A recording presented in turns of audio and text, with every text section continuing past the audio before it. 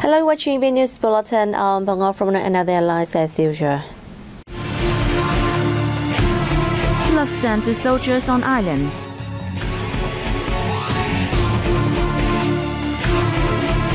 Safe, attractive destinations open up opportunities for tourism recovery.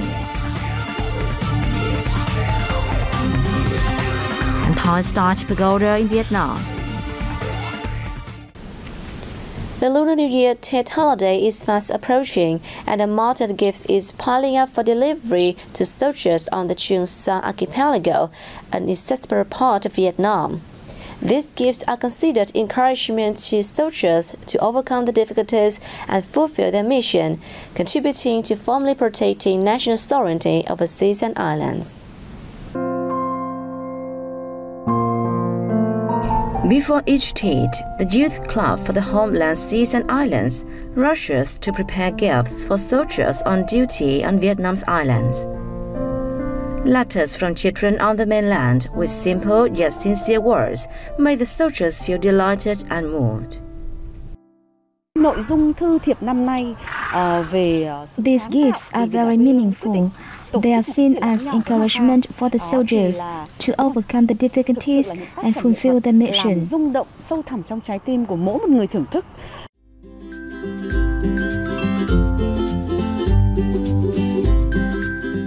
Tons of gifts and essential goods for Tet are packaged for delivery to soldiers on duty on the islands.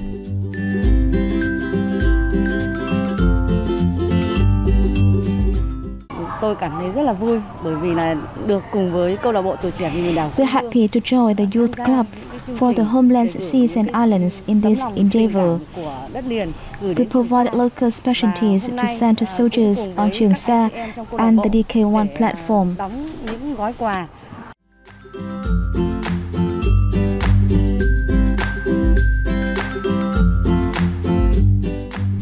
The 2022 Lunar New Year is just around the corner. These Tet gifts are lovingly sent to soldiers, contributing to firmly protecting national sovereignty over Vietnam's seas and islands.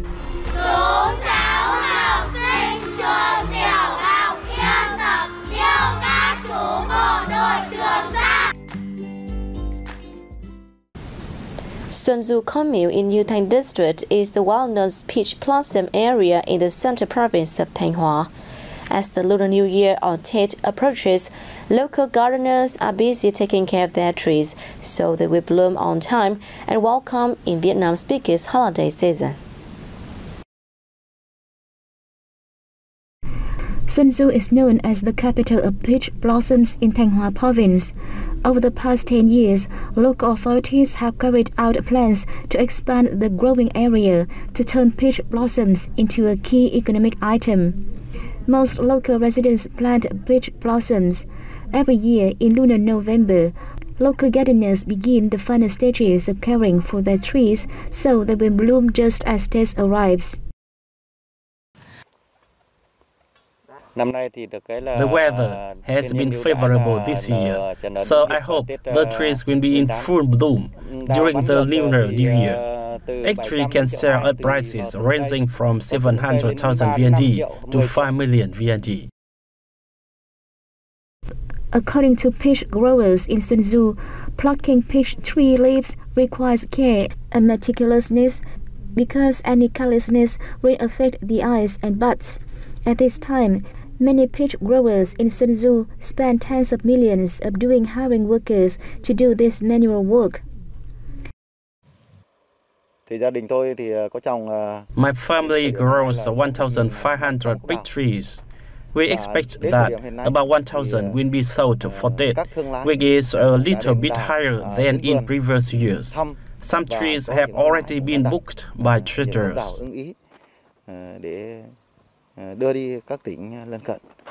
In 2021, Xuân Du commune expanded its peach tree growing area by 5 hectares, bringing the total area to 290 hectares.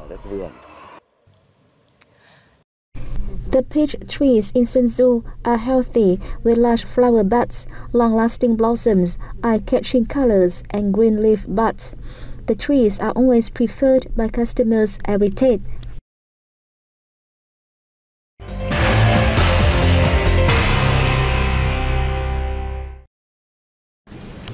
The northern province of Bắc Ninh remains a bright spot in the industrial property market in the north, taking the lead in supply and demand for industrial activities, said experts from southern Vietnam.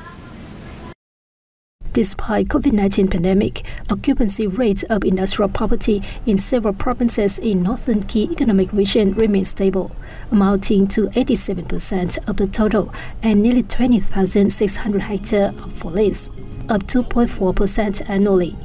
Bắc Ninh and Hanoi continue leading the region. With 15 projects, Bắc Ninh led the northern key economic region with nearly 5,800 hectares of industrial parks, an average occupancy rate of 99%. Its supply of factories and warehouses was also 10.3% higher than the country's. It was followed by Hải Phòng with 7.6%, Hải Dương 4.8%, and Thái Nguyên 4.6%. According to Saville's Vietnam Industrial Services, these activities will be more effective next year with more supplies when social distancing order in several areas is lifted. The COVID-19 pandemic has turned many people's lives upside down. For the poor, their already difficult circumstances have become even more worrisome. In the central province of Nghệ An, the local branch of the Vietnam Bank for Social Policies stepped up disbursements from the Unemployment Insurance Fund to help the poor overcome their difficulties and restore production. As the near-poor household, when COVID-19 broke out, the life of Nguyễn Văn Tuệ became even more difficult. He and his wife, who was self-employed, now don't have a job. Fortunately, he received support from the Vietnam Bank for Social Policies Nghệ An branch with a loan of 90 million dong, around $4,000. He used the funds to buy 4 buffaloes and develop a farming model. Thanks to the loan from the bank, my family can start a farm and have a relatively stable life. Due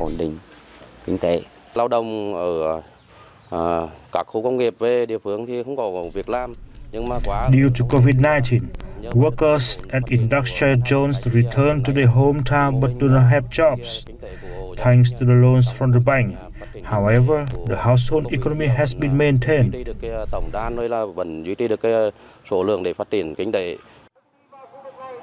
The COVID-19 pandemic has resulted in thousands of jobless workers returning to their hometowns.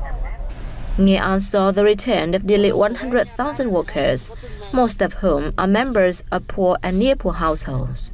From May to September 2021, the Vietnam Bank for Social Policies Nghệ An branch disbursed nearly $3.5 million to more than 19,000 poor households and other beneficiaries. In order to implement the dual goals of pandemic prevention and economic recovery, we have sped up disbursement so that people can quickly access capital to conduct business and stabilize their lives. We also pay attention to unemployed people who have returned from major cities due to the pandemic.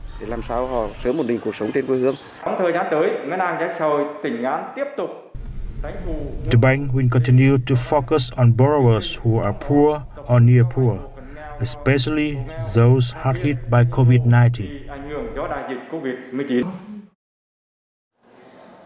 According to the plan, from now to the end of the year, the Vietnam Bank for Social Policies Nghệ An branch will disburse a further 150 million dong to support poor and near-poor households at risk during the COVID-19 pandemic.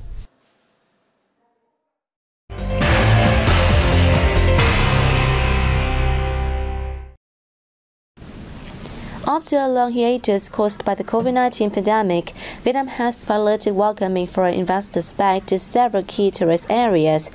Safety for tourists, travel businesses and destinations has always received top priority, thus helping boost the tourism industry's recovery and development. Specifically, the Vietnam National Administration of Tourism launched a campaign called Live Fully in Vietnam in mid-November to popularize the pilot program towards the full reopening of the country in 2022. The 5 destinations chosen for this scheme are the northern province of Quảng Ninh, Quảng Nam province, Da Nang City, and Khánh Hòa province, Nha Trang in the central region, and Phu Quoc Island in the Mekong Delta province of Kiên Giang. In the coming time, the tourism sector will continue to focus on exploiting the domestic tourism market, putting safe tourism on the top, and bringing truly impressive and unforgettable experiences to visitors. Kon Ha Nung Plateau in the Central Highlands province of Sa Lai, recognized as a World Biosphere Reserve by UNESCO at the 33rd session of its International Coordinating Council of the Man and the Biosphere Program in Nigeria in last September, is expected to create more opportunities to attract both domestic and international organizations to invest in conservation and development projects in this region. The recognition affirms efforts of Vietnam and Gia Lai province in particular in protecting biodiversity and ecosystem and promoting sustainable development. It also helps boost ecotourism and community livelihoods as well as attract international scientific research. Covering an area of about 413,500 hectares, the Kon Ha Nung Biosphere Reserves comprise of 2 zones, Kon Ka King National Park and Kon Churang Natural Reserve. Kon Ha Nung is home to rare species such as red shang rock, a rare and endemic private species of Vietnam and classified as critically endangered, with only about 1,000 individuals in the wild. This biosphere reserve plays an important role in socio-economic development and maintaining the ecological balance of not only the Central Highlands region, but also the Central and Southeast regions of Vietnam.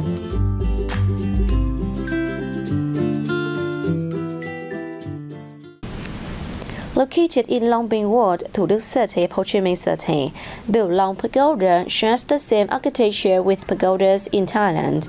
It's the Thai-style architecture that makes Bill Long become a unique pagoda in Vietnam. Situated on a hill, Bill Long Pagoda is easily recognized thanks to its striking yellow tower. After its establishment in 1942, Bill Long Pagoda undergone several restoration and reconstruction efforts.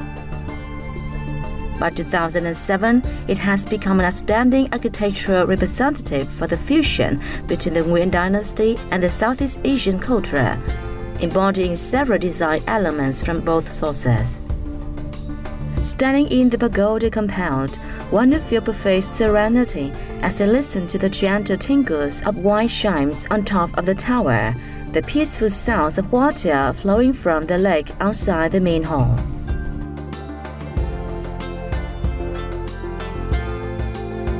Visitors are also impressed by the pagoda's splendid architecture and can get lost in Buddhism by listening to the monks' Dharma talk. Cũng có kiến thức cho nên là thầy sắp xếp mọi thứ. The pagoda has been upgraded several times, but its architecture remains intact. Khéo léo để làm sao nó tôn được vẻ đẹp của.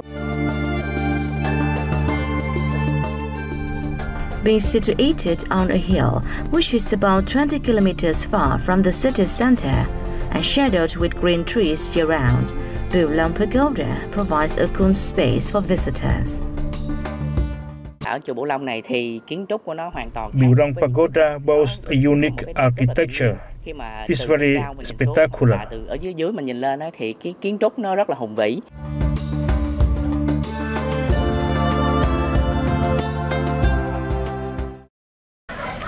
And that's the Club Our News Bulletin. Thanks for watching and see you next time.